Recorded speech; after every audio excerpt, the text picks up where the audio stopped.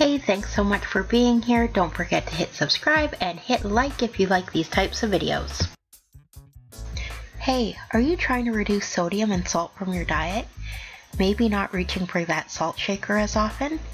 Maybe you just had a visit with your doctor and discovered your blood pressure was high and he said to reduce salt from your diet. Maybe he even gave you one of those looks. You know the one.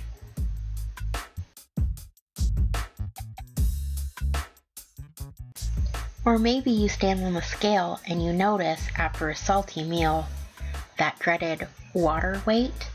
Maybe you're trying to reduce sodium, but you find your food boring, bland, dull.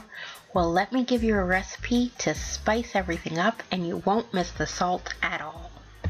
Okay guys, so let's get started with our salt-free seasoning. Let me tell you, this will pack a flavor punch. So you will need 1 tablespoon of dry mustard. I actually used this Keen's dry mustard. Any dry mustard will do. 1 tablespoon of paprika. 1 tablespoon of onion powder. 1 tablespoon of garlic powder. 1.5 teaspoons of black pepper. Now I just used this black pepper. You can, grind it yourself if you want a little bit more of a punch. 1 teaspoon of thyme and 1 teaspoon of basil. Then you're going to want to dump it all into a bowl and you're going to want to whisk thoroughly. You want to get all that mustard, paprika, garlic, all those tasty things mixed in together, nice and incorporated.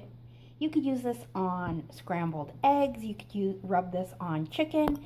You can rub it on beef. You could use it for anything, really. Instead of reaching for the salt shaker, you could put this in a little shaker container if you wanted to, but it's probably best to store it in an airtight container. And it's good to go. You could grab this spice, if you think your food's a little blah.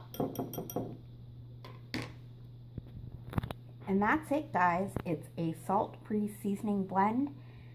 Delicious, help keep your sodium down. If you're on dialysis, help keep that fluid off you. And I appreciate you guys for watching, and I'll talk to you later. Bye now.